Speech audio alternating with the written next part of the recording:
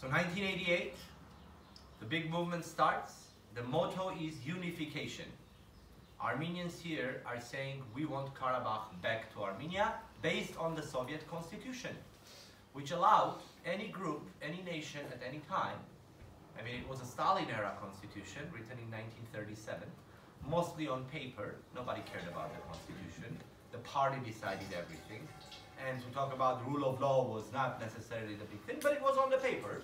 And if we're talking about reform, if we're talking about legal issues, Armenians basically used this opportunity to talk about unification and bringing Karabakh or including Karabakh within the territories of Soviet Armenia.